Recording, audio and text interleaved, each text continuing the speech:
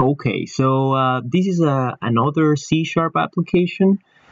Previously, I uploaded a video on Modbus on C# using Codesys. Now, this one is actually using the network variables from Codesys on a UDP network. This is not Modbus TCP, this is just an UDP network. And actually, I think this is a little bit simpler than the other one. And we'll see here why. So first of all, what do we need to, we have to compare just a couple of things here in Codesys. So again, just as in the Modbus application, here what I'm doing is I just have a blinker, and then I have counters, and what I'm doing is I'm just increasing the value on some variables, and I'm switching a boolean to false and true, and here I just write those variables. So I have three variables: integer, double integer, and real, and there should be a boolean as well. So basically here, what you have to do is you don't have to add anything like Ethernet adapter or anything at all. You just have to add these two instances, which is one network variable list, and this I called send, and this is type receive. And you can do that by clicking right click on application, add object, and then here you'll see receiver and sender. So let's say that I want to hit a sender. So here in the sender, I'm gonna put the name, whatever, like NBL sender, and then I'll select the network UDP, and then this is running on the main task. And here, this one is kind of important. This one has to match whichever number you put here, it has to match the number that you specify in the C# application. So on the one that I already created, I put here at number 2. And then here, I didn't change anything else. Now, over here, you're going to have to change the IP address and the port. Now, the port 1202 is the one that's by default. I had to change this to 1203 because 1202, I'm using it for receiving. And you'll see in a minute here that you can't change the port for receiving. At least I didn't find the way, like the simple way to do that. Maybe you can by changing the parameters here or something, but it didn't look very in-depth into that. And then here you have to set the IP address to, I believe it's where you're sending it. Let me double check here. Network properties, settings, yeah. So this is where I'm sending the information. Sorry, it was creating a new one. We already said UDP settings here. So if you want to test it, change it to 1203. If you want to explore into how to change the port on the receiver, then you can do it as well. And then here to set the IP address of the computer that will be running the C# application. So in this, I believe mine is that one. So I'm not gonna create that one because I already have it here.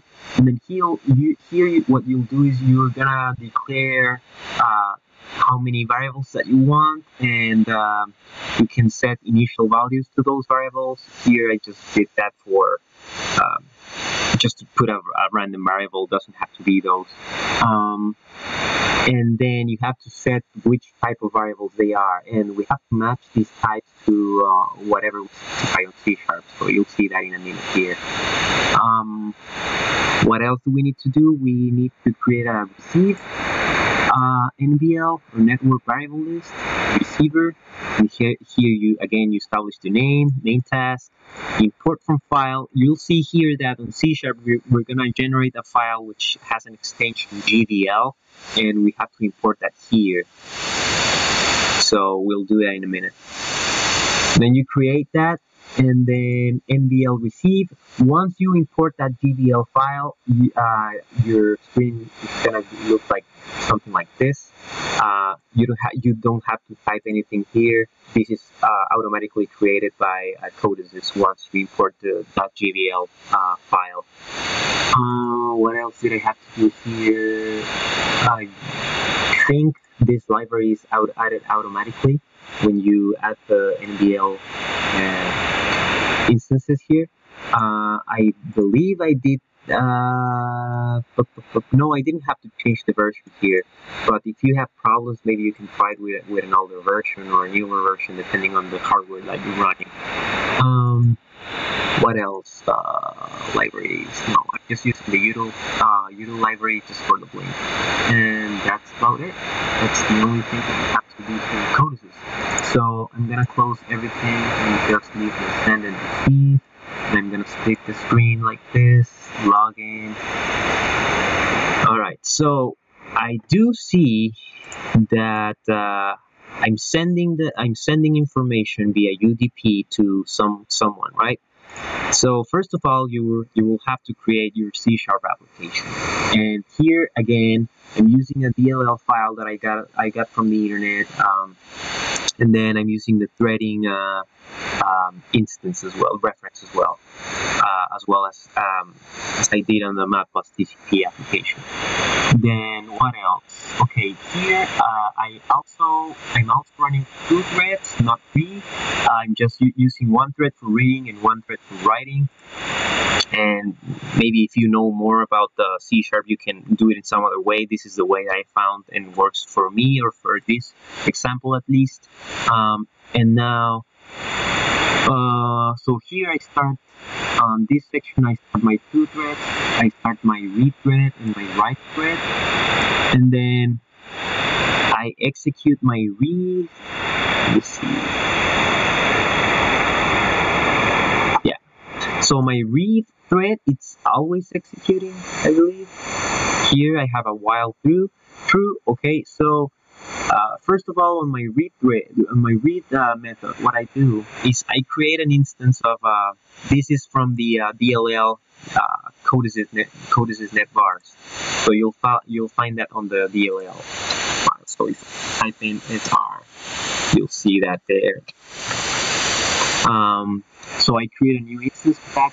It's our Codesys NetVars, and then this is the code ID, and this is the identifier that I said was going to be important here in Codesys when configuring the send properties, network properties. So this is the list identifier. You have to match these 2 numbers, otherwise you're not going to have communication. So 2, and then here, so on my design, I don't have an IP address text box. I just set the IP address from the code. Now here I do a quick explanation on why I'm using the 1203 for the read and not the 1202. As I mentioned before, this the 1202 is already being used by the write method. So here I'm using the 1203, and here basically what I'm doing is I'm just adding data types to this guy, and then we'll see that then I create. Hold on, where did I create that? So here I have a read values array list, and then I assign the values that I'm reading to this array list, read values array list. So let's find that and see if there's no other declaration. No, this is where I declare it. So this is the list where the variables that are being read will be written to, and then this is I had to use these if statements because I'm using threads.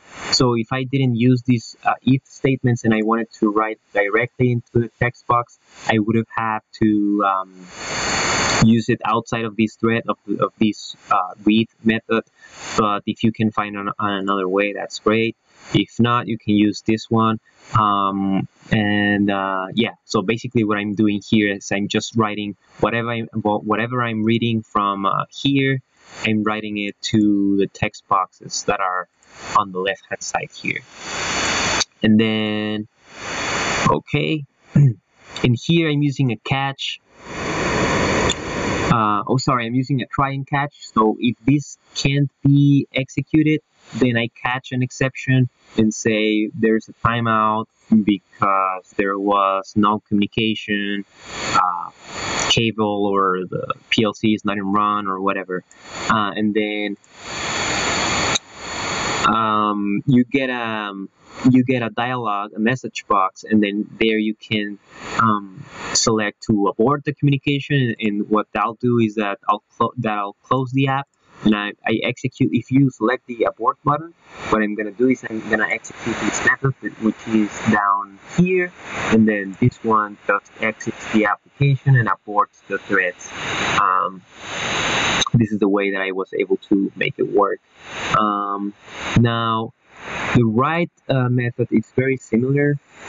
Here what I'm doing is I'm just, again, I declare my instance of the SR CodesysNetVars, and then I put the cov ID, IP address, and here what I do is I convert directly what I have from the text box. I convert it to each type of data type. So in this case, integers, booleans, integer 32, and decimal. And then I type it to, or I transfer that to each of the values on the data collection. And here I create the GVL file that I was talking about. Here you have to put the path where you want to create that GVL file. And this is the one that you're going to import into Codesys. And this one you'll get as soon as you compile this code. And I believe just by compiling it, you'll get the GVL file. And here again, I use and try and catch. Here, try for sending values. I catch exceptions and say, hey, something's not right. And this is different from the read. So I execute the write method. I execute the write method every time I hit the send button, which I have here on the bottom here. That's about it. So I think that this method is a little bit simpler than the Modbus TCP, but downside is that here you're using a UDP network, so you don't have some like checksum or redundancy or whatever, some of the other features that you get out of a TCP network. But again, depending on the application, this might be a little bit more attractive. So if I run this application, this is what it looks like. It's loading here. So this is what it looks like. I'm getting data from Codesys here. So this is the data that I'm sending, false, true, false. And then if I wanted to send something, so here I can put like an integer here, send, get the value in Codesys, and then if I want to turn that boolean true, send, and then double integer, and then real 3.1415 send, and yeah, so this is the way it works. And so I think this is a little bit simpler, but this will depend on the application. Thank you for watching.